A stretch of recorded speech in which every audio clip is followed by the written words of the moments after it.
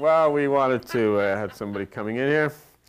Welcome back, and we're doing the Song of Songs, and we have not done the Song of Songs in a long time. Returning to the Song of Songs is also known as the Song of Solomon, which is a spiritual poem, and it portrays spirit in the guise of man and woman, male and female, a love affair that, is allegorically spun to talk about that which is the communion between spirit and mind. Let's look on page 576, and we're at Song of Songs chapter 6. There's only 8 chapters in the entire book, so we're closing in on going through another one. I think we've done the book of Revelation, the book of Matthew. Before this next year is out, we will have completed the book of Genesis, which is significant, and had a good shot at getting quite a bit into Exodus. In Song of Songs chapter 6, the question is put forth to you. Because regardless of what church you've been in or what religious experience that you've had, the desire of your heart is to find that which is spirit, to find that, which is God. Song of Songs chapter 6, verse 1, where is your beloved gone, fairest among women? Where is the divine power? And that's a question that each one of us have asked, and that's what you seek. Where is our beloved? Whether you be in a fundamentalist religion, if you be in some kind of a spiritual religion, people seek the occult, but it's all for the same thing. They're trying to find that which is the power that lies hidden beyond the ability of the normal senses to perceive it. So where is it? And so the question is asked in chapter 6, verse 1, where is your beloved gone? And it says, fairest among women. That's an interesting point, because the woman represents that which is the spirit, the emotions, but in this particular case we're talking about in a higher realm rather than a lower carnal realm. So the question is asked to the spirit. So we question our spirit and question each other's spirit, and basically it is, where do we find this? We were talking this morning about in the book of Exodus, and we're talking about the power, we were talking about the energy that is available to us. But, each one of us still are searching. Is there something inside of us really? Is there something on another planet? People start talking about UFOs and things. Could these be of God? I mean, where is it? So, where is your beloved? And the interesting thing is, as we come together in meditation, or as we pray for one another, look at chapter 6, verse 1. Where is your beloved, that we may seek him with you? That we may together seek for that which is the bridegroom in this case, God, Christ. Where is he? Where is she? Where is it? Here we have been reading Bibles and reading holy books and singing hymns for 2,000 years, over 2,000 years, and nobody's seen hide nor hair of these people. Whatever they are, where are they? 2,000 years, and we're supposed to have faith. And for 2,000 years, what has been the theme? He's coming soon. No, there is not a trace. So where is it? And maybe there is a trace. Maybe there is a dynamic that we can be very aware of, but we don't know what we're looking at, and we don't know how to see. Okay. If you want to see a particular constellation in the night sky and you look in the wrong direction, you're not going to see it. You have to look in the right direction. You have to know what you're looking for. So here then is the fact that the mind here is gravitating to the call of the bridegroom. We don't want to lose sight of this fact. This word bridegroom is very important, and that's the part being played in Song of Songs, because metaphysically in the Bible, the bridegroom is the word. And if you want to look at it, you can find it in Psalm 19. The bridegroom is a metaphysical term in the Bible given to identify the sun. The sun in the sky And I don't care. I'm at this stage in my development, and it doesn't make any difference. I don't have to prove it to you. I don't require anybody to believe it. You know, it's irrelevant. For my own sake, I am completely 1,000% convinced that the entire Scriptures are referring to the sun in the sky. And that we're talking about continued sun worship because it is the author of all life. It is God's only begotten Son. It is the light of the world, and it is the giver of life. And it's born on Christmas Day, and it dies on December 21st. It goes 3 days and 3 nights in the tomb. The whole bit. It's the sun. It is sun worship. And here we are going through the same sun worship because we didn't want to look like pagans. We put a name on it, called it by a name of a person, but yet people 50,000 years ago were doing the same thing as we are now. Say, oh, they're all sun worshipers. So are you.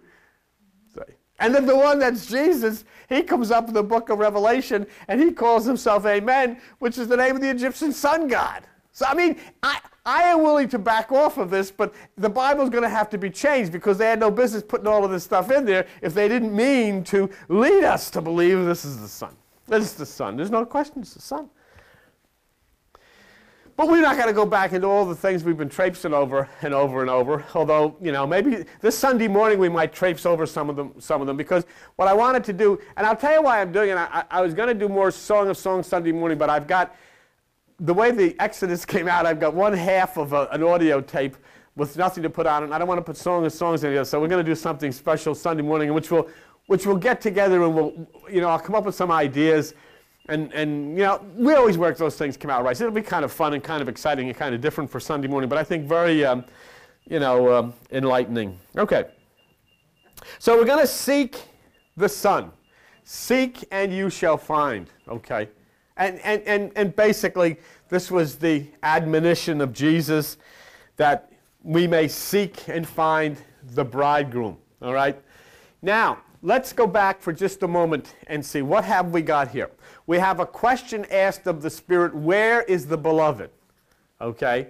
Where is God? Where is Christ? Is he on a planet somewhere? Is he in somebody's head? Is he under the chair? Is he in a church? And so forth, you know? There's a line I saw somewhere which I love because it talks about going to church is not necessarily necessary to become holy because mice live in churches all their lives and they're not necessarily holy people. But let's see what the answer is as to where is God. Where is this energy? Song of Songs chapter 6 verse 2, my beloved is gone down into his garden. That's where he is. So we've identified where the beloved, where this Christ, where God is, in the garden, okay? Now, we have to use the book, we have to use the Scriptures to now take that word garden and see if we can maximize it and identify some things and at least get an idea as to where this garden is located. If you look on page 2 in your Bible, you go to Genesis chapter 2. The early part of the Bible, Genesis chapter 2, and then verse 8, and you see the Lord God planted a garden, and remember the beloved has gone down into his garden. The Lord God planted a garden eastward in Eden. That's a key there. So the garden is planted in the east, or getting down to the aspect of our own physical human consciousness, the garden is at the right side. So then the Scripture is saying the beloved, or that which is the God essence that we seek, is located at the right side. And that would be, you know, reminiscent, or not reminiscent, but that would be revealing to us to understand it's the right hemisphere of the brain. Now, that's one Scripture that talks about the garden being in the right side, which would lead us to think, okay, eastward, it's in the right hemisphere of the brain. One Scripture is not really enough. Maybe even 2 isn't enough, but 2 gives us a little more basis of continuing with our thesis here. Page 505 in your little Bibles, and you go to the book of Psalms, and let's take a look at that and see if we come up with something else that strengthens us just a teeny bit. Psalm chapter 80 and verse 15, and we talk about the vineyard, which is, I guess, a form of a garden, you know, where things are growing and so forth, and the wine and plant. Psalm 80:15, and the vineyard which your right hand has planted. Okay, so now we have two things that refer to a garden, I think, that are interesting, because they both say that it's to the right side. One says it's planted with your right hand. The other says that it's eastward.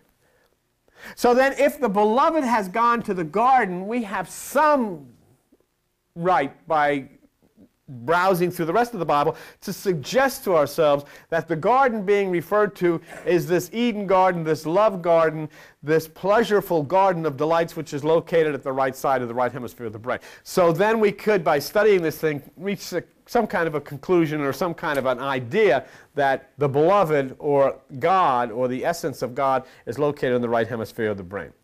Okay. Now, if we go back to where you were in page 576, back to the Song of Songs.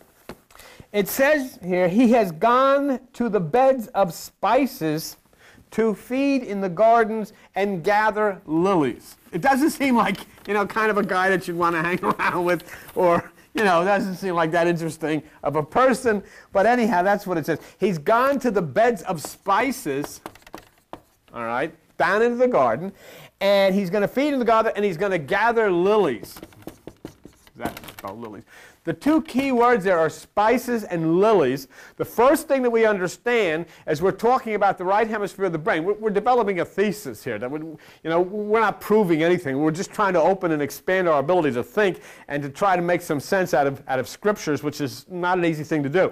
But if we can get this far, now we come up with a couple of words, and let's start to dissect words and see if they mean anything. Okay, this, which is the divine energy located at the right hemisphere of the brain, two words, spices, okay? The beloved essence is spices, which metaphysically means purify. To purify, okay? There's one thing that happens. Of course, when we go into meditation, we cast our energy to the right side, then there's a purification away from the negative thoughts of the mind. So the spices are to purify, and what do they purify us from? They purify us from fear, they purify us from anger, and they bring us peace. And lilies are a symbol of peace. So there's the two things, purification and peace.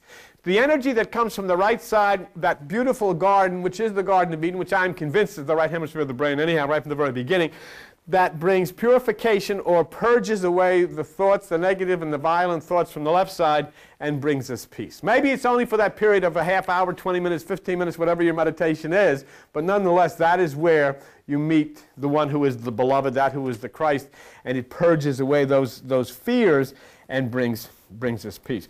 We go to Song of Songs, chapter 6, and verse 3. In chapter 6, verse 3, it said, I am my beloved's, and my beloved is mine.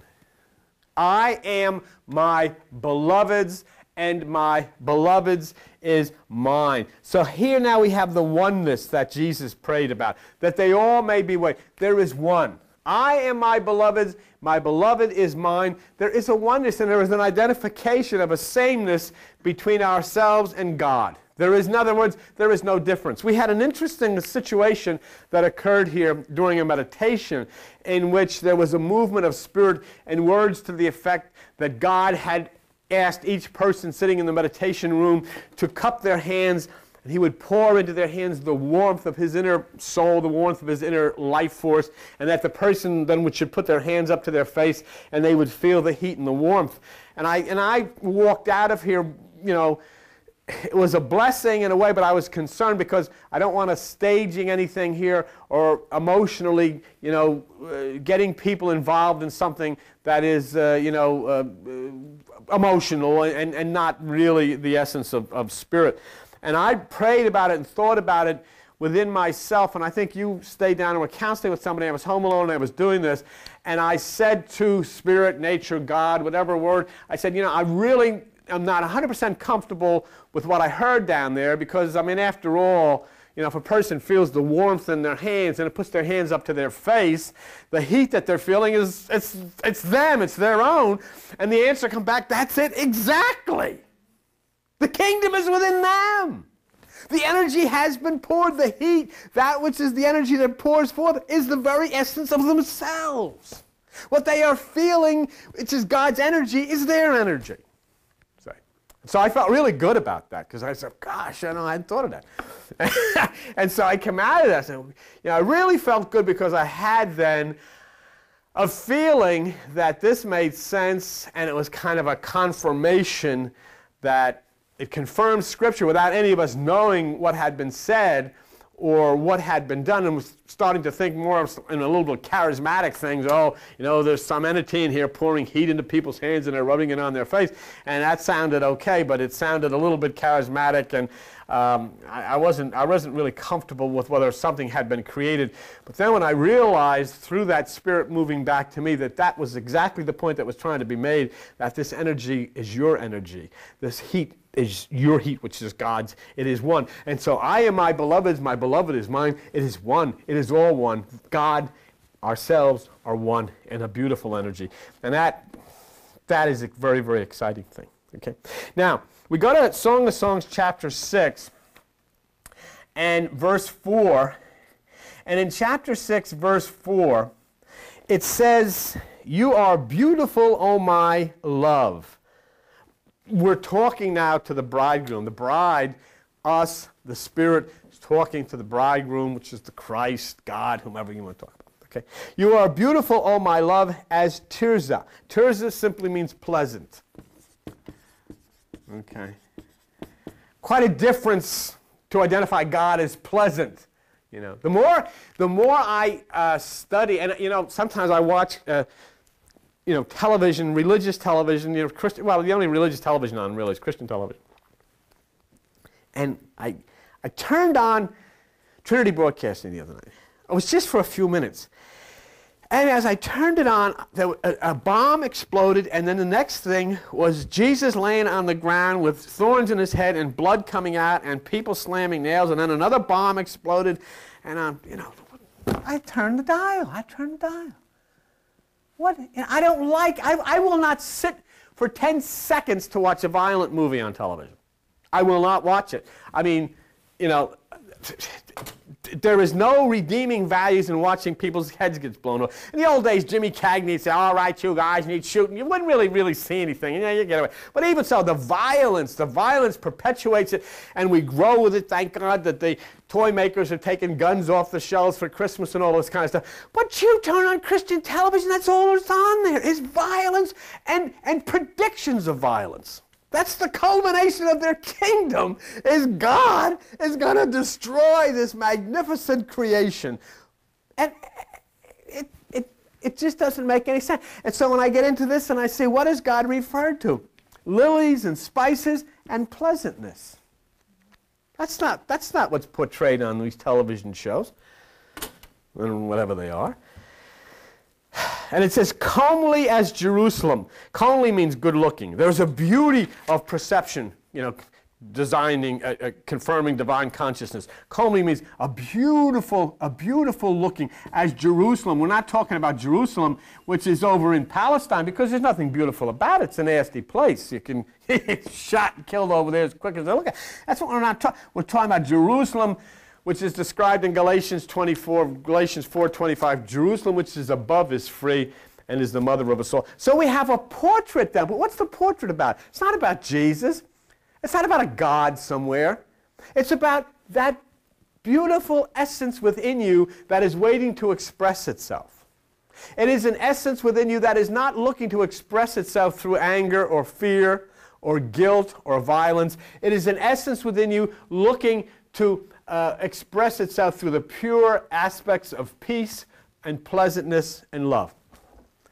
And that to me is extremely encouraging, and that is to me what quote unquote this thing we call God has to be about. Now we go right on. You know what I'm skipping around in this book trying to find the Song of Songs in my Bible here. Does anybody, what page is it on? Oh, all right. Well, then I know where it is. God. Oh, yeah, here it is. Very, very good. Here. Song of Songs, chapter 6. Now, here we've gotten to the point of we got peace, and we've got purity, we've got lilies, and we've got pleasantness. I mean, this is nice. This is what I want to be God. I don't want to get in touch with a guy with the Armageddon and the atomic bombs and people in hell and crucifying people. And I can't even believe. Can you believe? Where did this come from? Do you know what, Albert? They've taken an astronomical myth and made it into a religious foundation for their whole soul. Somebody came to me this morning, I believe it was Lorraine, and she had a tract that was given out by kids who came to her house Halloween, a little tract. You know what the tract said on the last page? Jesus Christ came to save us worthless, guilty sinners. Now here's a little kid. A little kid dressed in his little whatever suit, and he's handing out a tract telling people he is a worthless, guilty sinner. I'm sorry. That is not, you know, and you know what's so sick about it?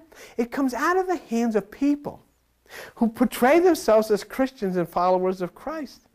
And Jesus Christ didn't say you're a worthless, guilty sinner. He said the kingdom of God is within you. He said you are the light of the world. He says the things that he did, you could do better than him. That doesn't sound like worthless, guilty sinners.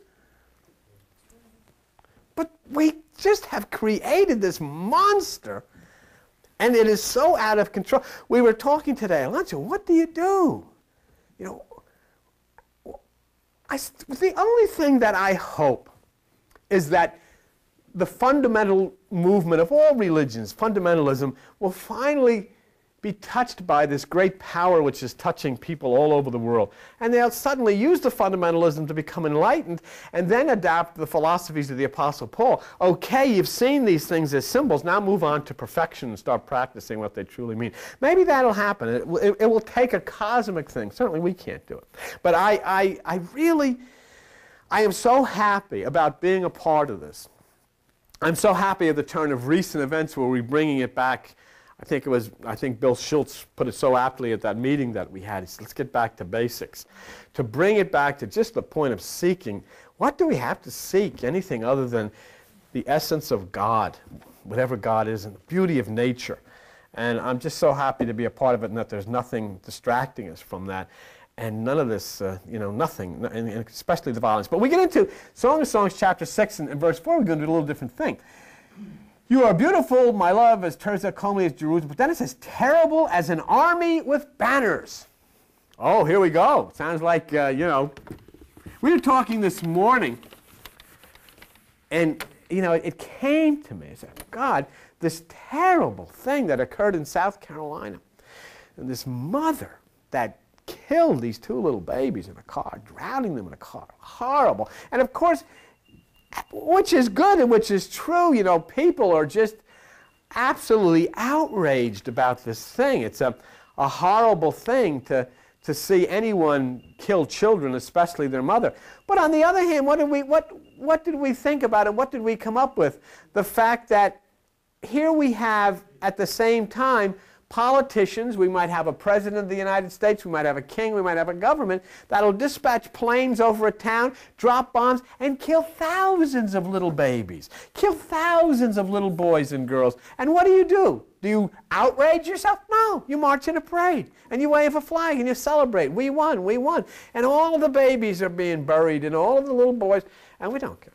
So the point is, it depends who's doing the killing. If we approve on the killer, then it's okay. If we don't approve of the killer, we're outraged. But if we approve of the killer, everything's okay. So we got a kind of a warped sense of value too. And that comes from this problem of being divided, That side is wrong, this side is right. And religion is up to that division, up to their necks. Terrible as an army with banners. Okay, this is the good part. Look at that word terrible. Terrible means to us, it's awful. That's not what that word means. That word means awesome. That word means awesome. I mean, this means wow. This is some heavy-duty stuff. This is a power. So look at what we have here. We have beauty, we have peace, we have love, we have all of this wonder within us, and there we find that contained within that beauty, contained within that peace, contained within that love, which is our beloved at the right hemisphere of the brain, is an awesome power. Yeah. We've seen it recently. Haven't we seen it recently? Martin Luther King was a perfect example of it. Awesome power contained, and the man never made a fist. Never made a fist, but he was filled with awesome power and had every Army, National Guard, police department, state troopers, and everybody put together. All the king's horses and all the king's men couldn't put Martin down for the count. But of course, you know, and I'm going to get into this now, but he was a reincarnation of Moses. I don't know if anybody knows that, but I'm going to get into that. If you want to know about that, send us self-addressed. Well, we'll discuss that Sunday morning. Put that down. That'll be a good Sunday morning discussion. That's an interesting thing. There's no doubt who he was. No doubt in my mind whatsoever that he was a reincarnation of Moses. Okay, but here is the terrible as an army with banners. The banners that were carried are the banners that were carried by the 12 tribes and represent the 12 signs of the zodiac. And this now encompasses the power of the universe. So peace and love and gentleness and lilies and all of these very soft things provide a power. This beauty is an awesome power of good that identifies with the human psyche. It is not a power of violence. It is not a power of killing. It is not a power of crucifixion. It is not a power of blood and guts. It is not a power of Armageddon. It is a power of lilies. It is a power of gentleness. It is a power of peace. It is a power of love. But it is an awesome power. And what it does is it destroys evil. And it is located in the pleasant garden within us, located at the right side. That's neat. That is good. Now here's an interesting one. Song of Songs, chapter 6, verse 5. And she says, "Turn away your eyes from me, for they have overcome me." Well, that sounds like a Betty Davis movie or, you know, what I was saying, oh, don't look at me because, oh, I'm just all titillated all over. R.J. Campbell says, self-consciousness is the eye of the soul.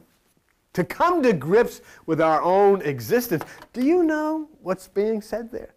People to this day cannot deal with the fact that they are God. Can't deal with it. Oh, turn away from me. Don't, oh, I'm not worthy. You know, we used to sing a song when I was in church. Oh, Lord, I am not worthy. You know, when you say, I am not worthy, and you're a little child, you know what you're doing? You're putting negative, damaging suggestions of worthlessness into your head. You're telling yourself you're not worthy.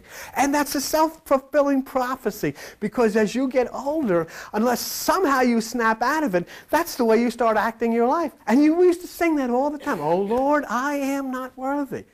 Just exactly the opposite of what God said. And so here's we saying, oh, turn your eyes away from me. You know, I can't, you know, they're overcoming me. Well, I'm not worthy, you know, I'm just being consumed within your, but it is indeed sometimes overwhelming to deal with the truth that this whole proposition is ourself. Our own self. You're looking at God, but you have to look into a mirror and see the radiance of God blossoming. This is you. There is no other place. Where is it? Look, I'll tell you what, if God is, I would give him, how much do we have? I would give him $1,000 if it just peak. There's no, because they're all over the place. Do you realize what happens? What happens if everyone discovers their beloved in the garden within themselves? What happens?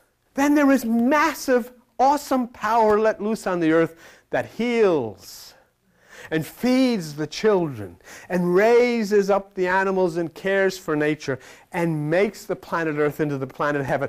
The planet Earth and all of its diseases and all of its violence would be turned into the planet Heaven of everlasting life and beauty, simply by the change of the vibratory power of negativity becoming a vibratory power of positive Christ consciousness. That's simple. That's simple.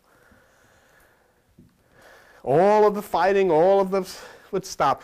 All it requires is renewed minds. I mean, think of it. You know what the conditions of the minds are out there. Now take a look at the world.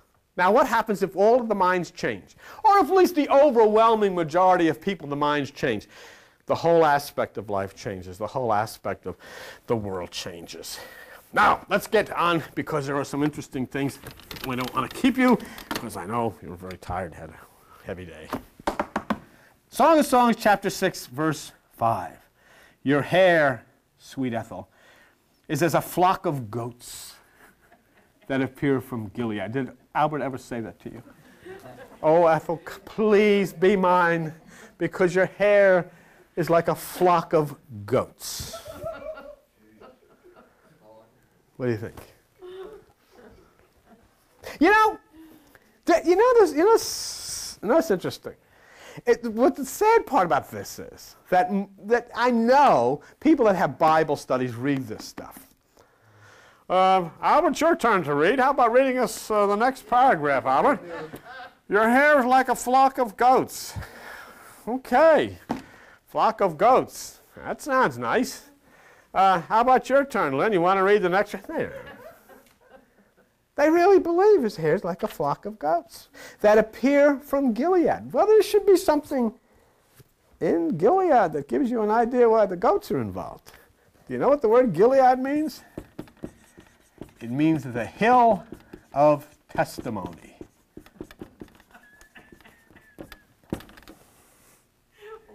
I think I'd rather go to bed. If I had no hair. Gilead is the hill of testimony. The hair is a flock of... Now, the goats, in this case, represent the higher self. They climb upward. So the goats are those which are the mountain goats that climb upwards to the hill, which is the mountain of testimony, where we are able to give witness to the actual existence of that which is God. And so then the phrase given to God is that your hair, or that which grows at the highest, is like the goats, that which climbs up into the higher realms of consciousness that come from the Mount of Gilead, that is the hill of testimony, the place where we can give testimony, and we can give reference to that which is the existence of God who dwells within us. See? There's a reason why the word goats are in there. There's a reason why the word Gilead is in there. And when you put the two together, you get a description of what it is that's being conveyed to us. In the higher realm, in the mountain of our own minds, there is a place where we can find the truth, that we can give witness to others about the true existence of this thing we call God. I'm going to do this on Sunday morning, too. The hair which grows out of the head of a Nazarene was used by some Nazarenes to symbolize spiritual growth. What was it that did Samson in? What did Delilah do to Samson? Well, that was good, but it's not good enough, Ethel. But it's close. I want you to look at this because it's interesting. And as soon as you see it, you'll understand. Okay? And it's worthwhile looking at. Go to Book of Judges. Go to page 226 in those little Bibles. But the rest of you go to Book of Judges chapter 16. Judges chapter 16. And look at verse 19. And what did Delilah do? She made him sleep upon her knee. She called for a man. And she caused him to shave off the 7 locks of his head.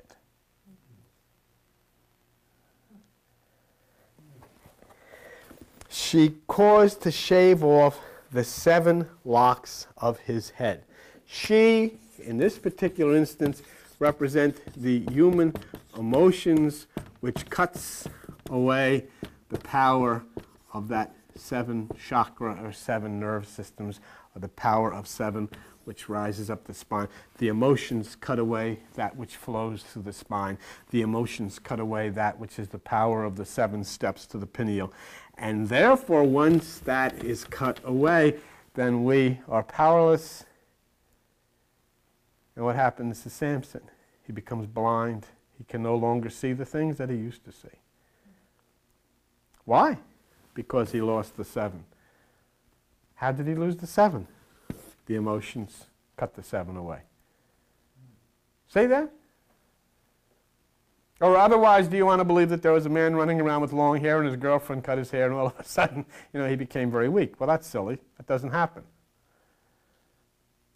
And why were there 7 locks? There were 7 locks because that symbolizes the 7 chakras, the 7 nerve centers of the spine.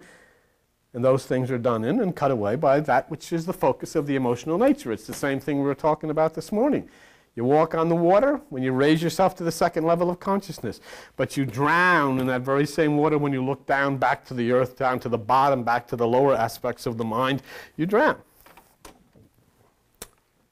So here then we talk about the hair, and let's get on now to the next comparison of our beautiful looking beloved. We got to his hair, and now we'll get to his teeth. Song of Songs, chapter 6, verse 6, your teeth. Albert, as Ethel would say, I remember she wrote you this letter, Albert. She says, Dear Albert, I don't know if anybody's ever told you this, but I love you so much because your teeth are as a flock of sheep which come up from the washing. Ah, brother. I have to do this at night when there's not too many people here because I can hear this, they'd be falling out of their chairs, Why teeth? Why do you think teeth would be important to compare with the beloved, the Christ consciousness? What are teeth? They represent that part of us which allow us to chew, to consume. In other words, they represent this aspect of our nature that causes us to consider, to weigh the cost. Before we swallow, before we digest, we chew something over. You even say it in some of your symbolic languages. Say, let's chew the fat. Let's, chew the fat, or let's chew this over. Or let's, see this. I don't think I can swallow that. And so teeth represent those aspects of our nature compared to sheep, our spiritual impulses, divine thoughts. Okay? And basically what's being said here is that your meditational process becomes in the same way as you use the teeth in your mouth to make sure that things are chewed or considered thoroughly before you swallow them. Huh? You don't just react, knee-jerk, shoot from the hip. You go into meditation and you allow that which is the spirit to start to weigh the things in the balance at the right side. And then when you come out of your meditation, you look as to what are the conditions that are facing you now. How have they changed? So rather than just making a knee-jerk reaction or saying, yes, this is the way I will do something. I have an interesting thing. We had some psychological tests done in our company in training and so forth. And I had, this is Briggs test. And I had 4 letters attached to my personality, and it identified something that is very frustrating to a lot of people in business as far as I am with me, and that is when I am asked a question, I am incapable of giving an answer. I cannot answer until I have time. Somebody asks me a question, they'll ask another person the same question, they'll get the answer right over the phone. Some of the big shots, the company, they call up and they get Bill Donahue on the phone. What do you think? I get a blank. I get a blank. I can't even answer. My mind goes blank. As soon as I hang up the phone, I sit for 10 seconds and stare, and I know the answer. I'll call you back. Oh. See? In fact, Kim Allen used to say, I used to get so frustrated with you until Rich Petrino pointed to me and said, you're a person that has tremendous logic and really comes forth with good decisions, but you can't make them like that. Exactly. Doesn't make any difference. You can't change that. It's built into the psyche. It's built into the nature. So you talk about teeth here. Basically what's being conveyed is that there is a need before a person swallows anything from anybody else for you to chew that over and make sure of what you got inside of you before you swallow it. Right. So that's why the teeth are used in comparison to a spiritual aspect. And that's what you've got in the Song of Songs. In the Song of Songs, you're comparing different parts of the human body allegorically to represent parts of the psyche and parts of the emotional and system of consciousness. Okay? Now, the teeth are like a flock of sheep which go up from the washing. All right? That's important too. The sheep and the washing. All right? And without kind of understanding some of the characteristics, see, what this is here is basically a hidden or dark sayings that were consistent with the time that this was written, okay, where you might use, I can't think of any phrases right now that, well, for instance, there's a football player who used to play with Notre Dame. I don't know who he plays with now. His name is Rocket Ismail. Well, the word rocket would be totally foreign here to the people of thousands of years ago. You couldn't use that word to describe a person as being a very fast runner. But you can use it today because we know what rockets are and we know how fast they go. So if we wanted to say this person is a fast runner, we call him Rocket. Well, in here they taught the sheep washing, see? And what the sheep washing is the river or the stream where the sheep drink from. Basically, it is the water. Now, sheep are thoughts. And thoughts that come from the water are exactly what we were talking about this afternoon of Jesus walking on the water. It is the second stage of consciousness. So then when we're into meditation, we enter meditation, our conscious level lifts from the first stage to the second stage, which is water, and then the thoughts, which are the sheep, okay, that came up from the washing, raising themselves up to higher realms, provide that point where we can start seeing things in a different light. We can start digesting things. We can start taking things into ourselves a little slower so that eventually we can make decisions that are more right with our life and what we're trying to accomplish or what God's trying to accomplish through us. So the teeth are compared to the sheep that come up from the washing because the sheep that come up from the washing represent thoughts that come out of the second stage of consciousness or water. Do you understand what I'm talking about? Do you have any questions? Do you understand what I'm talking about? Okay. And so then the thoughts that come from the second stage of consciousness serve to do what? They serve to give us time through the electronics that activate within the brain at that point so that decisions can be made by us that are much more rational than we would make otherwise if we had not taken the meditation time. So that's good. So we'll continue. We're almost done here. In Song of Songs, chapter 6, verse 6, it says, everyone, it's talking about these thoughts, everyone bears twins, and there is not one barren among them. Everyone bears twins, and there is not one barren within them. What does that just say? Every what? Every thought.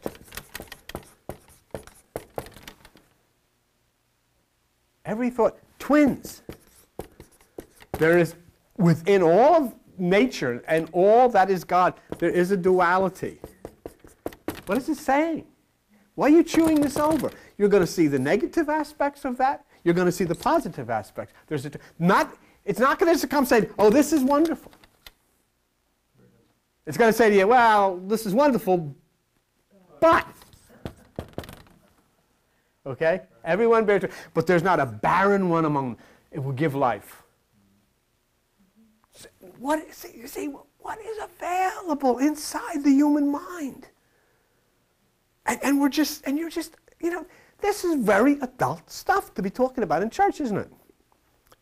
But not so adult that we can't grasp it instantly. There's nobody in here who's having any trouble understanding this. Yes? You want to stand up so that they...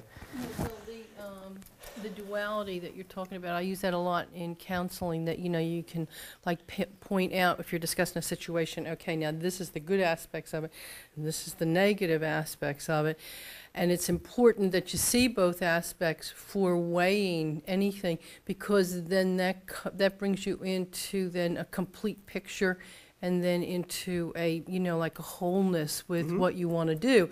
Otherwise, we do the knee jerk. And either from a negative or a positive pole, but it's the yin and the yang, and it's life. It's that circle. That's a good point. And when you talk about, I talked about Rich Petrino, who's a psychologist with our company, who I owe a lot to this man. He's an an excellent man. I was talking, in fact, I was talking to Mike, who was our boss and my vice president of our company, and I was telling him about Rich, and I remember when I was transferred out of the job and I went into a kind of a depression. I was really down. I didn't know where I was going to go and what I was going to do, and I thought they were kind of running me out towards the door. And I think this is important for people. Don't minimize sometimes the wonders that a good psychologist, I mean, somebody that's really good can do for you. This man is a really fine man who, maybe I'm prejudiced because he listens to Kataro and all of this stuff and he meditates and so forth. But he looked at me and he cut his finger close up to me and says, hey, you've been doing that job for 21 years.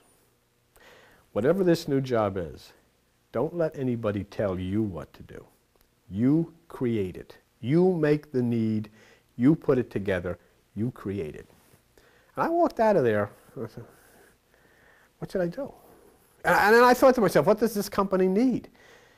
And these cable companies are under tremendous scrutiny from the federal and state governments about their rules and regulations and their reports. And I said, you know, there's nobody going around and checking to make sure that all of these things are done right. I'll do that. So I just did.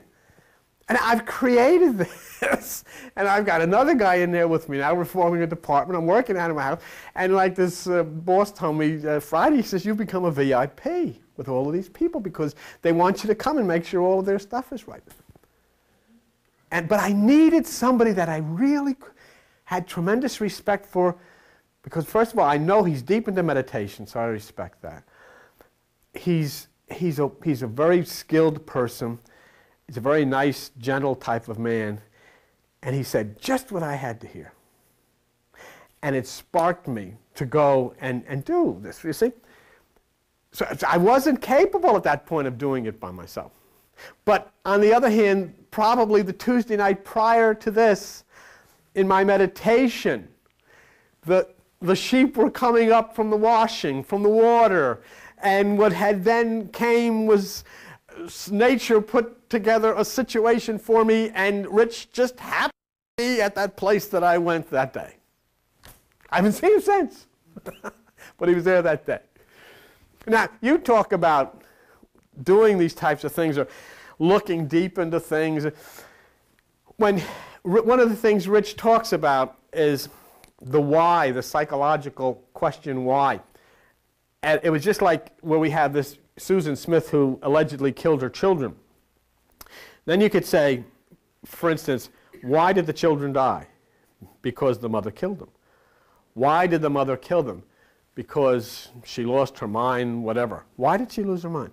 Because she was surrounded with all of these problems. Why was she surrounded with problems? Because she was getting a divorce. Why was she getting a divorce? Because she was seeing another guy or whatever. Why was she seeing another? And you trace this thing all the way back with whys, and you find out, like Buddha, all of the causes that led up to this terrible effect. So, you know, it's all in the mind, and it's all in understanding how the mind. Though we're not psychologists or we're not psychiatrists, we don't have to be. We have to be trusting that the scriptures are telling us that there is something within us that will carry us into a new plane. But the one thing I think we can see quite clearly is that religion as we know it has been placing thoughts into people that are violent and fearful and separative and certainly can have nothing to do with God. Now, so we learned about this then, about the twins, the duality that we were talking about, that both sides of the story will be presented to us, but they will not be barren. If we are listening and we are doing in our meditation, these things will bear fruit. And it says in Song of Songs chapter 6, verse 7, as a piece of pomegranate, and I want you to look at something. This is what I love, because we talk about the temple. We always say, God lives in a temple not made with hands. And the only temples on the face of the earth that are not made of hands are those that are on the sides of your head, which is indicative of the fact that that which is the temple of God is in the human head, in human consciousness, in the human mind. So it says then in Song of Songs chapter 6, chapter 6, verse 7, as a piece of pomegranate. Okay, the seeds, the pomegranate is loaded with seeds. And what it's saying that these seeds then that are going to sprout and give us fruit, these seeds that are going to grow within us. And this is the line I want you to listen to, and I want you to listen to it very carefully, okay? As a piece of pomegranate are thy temples within your locks hair. Okay. In other words, the seeds of life, the seeds of peace, the seeds of solution, the seeds of healing, the seeds of love, the seeds of nature are where? In the temples that are covered by our hair.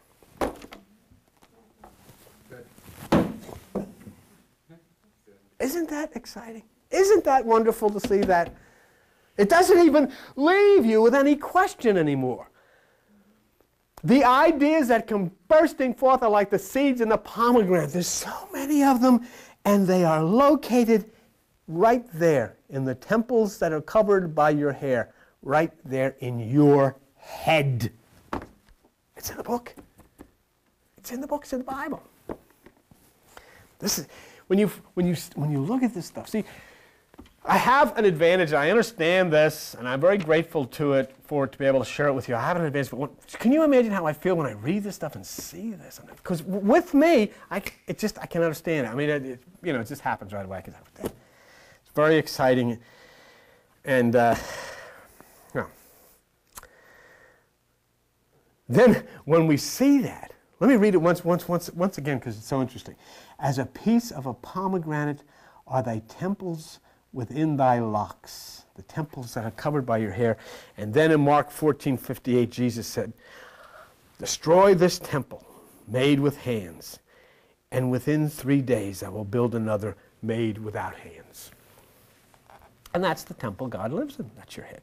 So the multitudes or seeds are planted within the temple of the human head, human consciousness. We did a few verses in Song of Solomon, chapter 6, and we got the rest of 6, chapter 7, and chapter 8 to go, and then we will have done that. But I think that's pretty exciting and pretty nice stuff. So we had a good day. We did Exodus. We completed the book of Exodus, and we'll do some interesting things on Sunday morning as we explore some of these things and talk a little bit and try something new.